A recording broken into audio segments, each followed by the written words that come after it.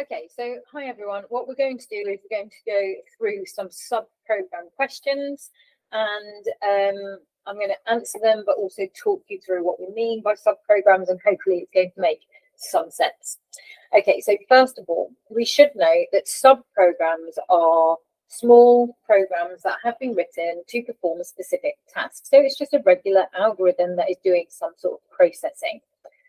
But the idea of a subprogram, like a small program, is that it can be used by another program, and it can be reused and used over and over again, and therefore it will make your main program shorter because it doesn't need to rewrite those lines of code, those instructions, because all my main program will do is say, actually, this bit of program has already been written, and it just uses the name of the subprogram. It's what's known as using or calling the subprogram. Now, there's two types of subprogram. There are functions and there are procedures. Both of them run lines of code, and they might do some sort of process on that code. But a function will do some calculations and then have a result. And that result will need to be returned back to the main program. Now, both of them also can receive what's known as parameters. Now, that's receiving data from the main program. If they're doing a calculation specific for the main program, then the main program needs to say, well, can you do that calculation on this data, please? So let's have a look at this one, and we're going to work through it directly and see if this actually helps you understand it better. So we've got a kitchen computer system that uses a function called new balance. So new balance is the identifier of the function, so the name of the function, to calculate a student's new account balance when they pay for a meal. So think about at school, you've got your school system that calculates how much you've got left on your balance for your meals. So it says here, for example, if a student with an account balance of 9.5, that's £9.50, has a meal costing 2.2 or £2.20, the new balance function should return the new balance of £7.30. And if you can see that, that's quite clear, isn't it? £9.50 minus £2.20 results in £7.30, and they've just paid for a meal from their overall balance. So the question we've been given is write an algorithm for this function.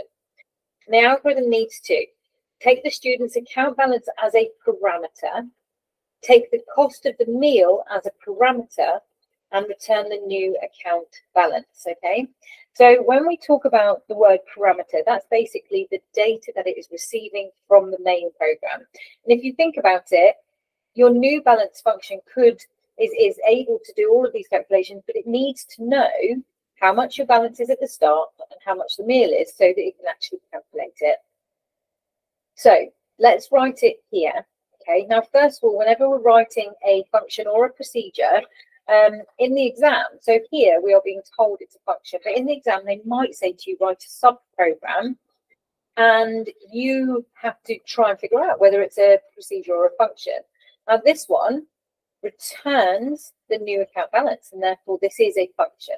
Okay, so it returns some data back to the main program. So we are creating a function, and that function is called new balance.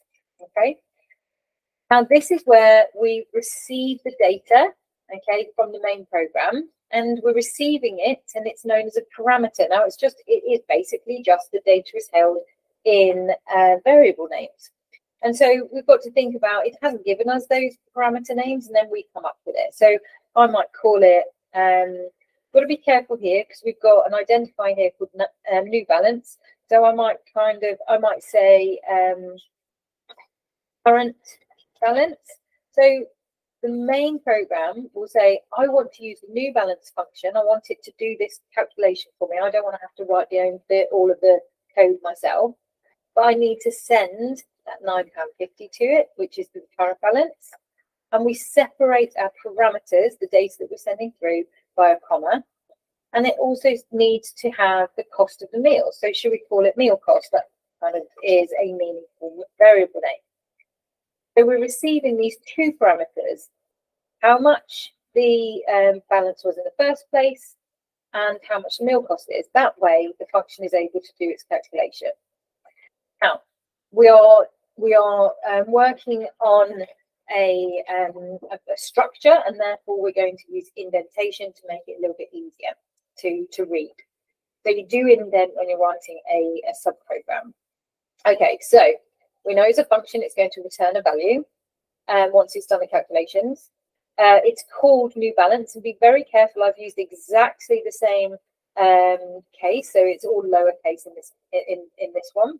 And then inside the brackets is the data that we're receiving. Now, in some cases, the procedure might not receive any parameters, but we can look at that another time. This is receiving 2. So now we need to do that calculation, and it's a relatively simple algorithm. So what we're going to do is we're going to actually calculate what our new balance is, how much we've got left. And so basically I'm going to say, I don't want to call it new balance. We've got to be really careful because that's what the, I'm going to call it updated balance. Okay, so updated balance. So updated balance, we are going to assign, and remember the current balance is just holding a value in it, and in this example it's going to be holding 9.5. So updated balance is our current balance minus £2.20, which is held in this meal cost. And so we are going to minus meal cost. Be very careful, these are variable names and therefore you do not put spaces. Now that's it, that's calculating now our updated balance. What the balance is now minus how much we are taking out of that balance. The only other thing we must do, because we're writing a function, is we have to return the value back to the main program. So we just say return, and we are returning the value that is held in this updated balance variable. Once we've finished it, that's everything that we need to do, and so therefore we just end function. We're saying it's done, we've finished it, and that's the absolute and utter total of the calculations that you need to do there. That's the function written, and it's worth 4 marks in the exam. They have given quite a lot of lines here, so don't let that put you off. It is literally just 4 lines of code. Now you'll always get maybe a data type question here as well. So you'll see it says state the data type of the value returned by this function and justify your answer. Well, we know that we're returning updated balance, and we know that updated balance was, in the example, we've got 9.5 minus meal cost. So we know updated balance is holding 7.3. And straight away, you should be able to say then that 7.3, we know for a fact, is a real number. So we're going to say it's real. You can use float, but in the exam, they will use the term real. So it is important for you to understand that terminology. And the justification for this is that it has a decimal place, or is a number with a decimal place. Basically, it is trying to show money. Now, in the exam, you're also probably going to be asked, so if we see here, we've been asked to write the function. Well, quite often they will put an extra question in here, and they'll say, okay, well, how about you now write the main program that uses this function? And that's what's going on here. So it says the kitchen computer system uses an algorithm to decide if the student has enough money on their account to pay for the meal. The account balance and the meal cost are entered, and the algorithm outputs a suitable message depending on if the student has enough money on their account to pay for their meal. Write the algorithm that uses, they might say the word calls, but I've seen that they often use the word uses. So write the algorithm that uses this function. It must ask the user how much their meal costs and how much money the student currently has. It needs to output if the meal can be purchased and then calculate the new balance using the subprogram, or tell the student that the balance is too low. So let's have a go at doing that. So let me get my text. Let's do that. Right, okay. So write the algorithm that uses this function. It must ask the user how much their meal costs and how much money the student currently has. So we might say meal cost equals, and we're going to ask the user to input how much is the meal. We also need to find out how much they've currently got on their account. So let's pull out the current balance. And we're going to ask them how much is on the balance. Okay, now we are writing this in OCR reference language, so you do not have to typecast here. It's slightly simpler.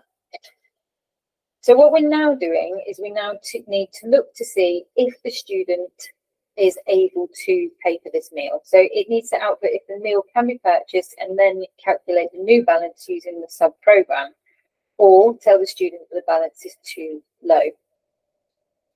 So let's have a look at this. What we need to do is we need to say, first of all, if they've even got enough on their current balance that more than the meal cost. So if current balance is greater than or equal to meal cost, okay, so only if it is greater than or equal to meal cost can they actually purchase a meal. If they don't have enough on their balance, we can say straight away, you don't have enough money on your balance.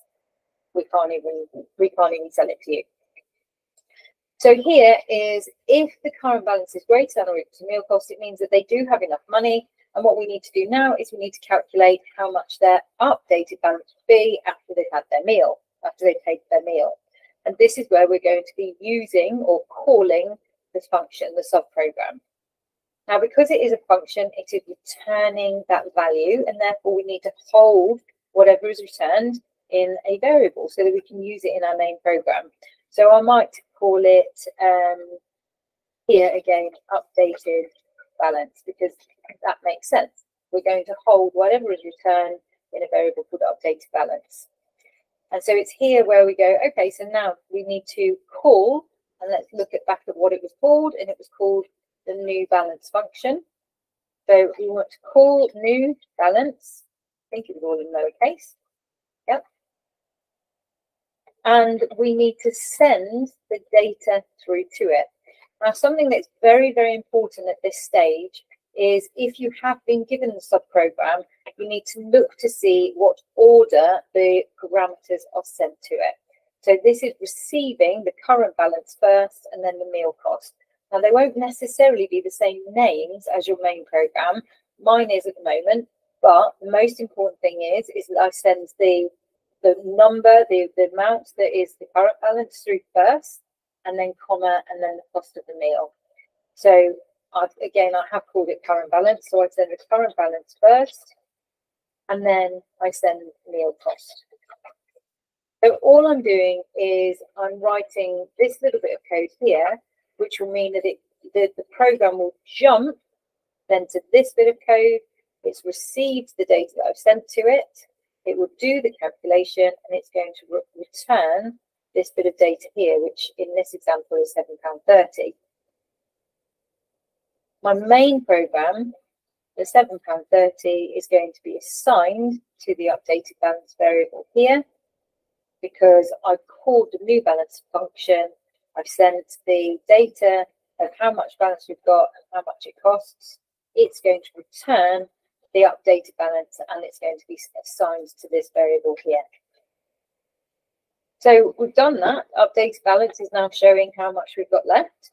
And then what we need to do now is we need to say else, because they either can have it and we need to find out, we need to update their balance, else, and it says here, it outputs a suitable message depending on if the student has enough money on their account. Actually, what we might do is we might print, we might say your new balance is, and then we're going to add updated balance. So that's a suitable message to let the student know that that's their new updated balance. And then if they don't have enough money, then we're going to go through the else, and we're just going to say print, you do not have enough money to pay for this meal. That's the end of the program. This is the main program, asking the user to enter how much the meal is, how much they've got on their balance. It checks to see if they've got enough in the first place. And if they have, then it will call the new balance function, sending the balance they've got currently, cost of their meal, and that new balance function will return the amount that they've got left on their balance, so their updated balance, to this variable here. The rest of it is just basic string concatenation. Okay.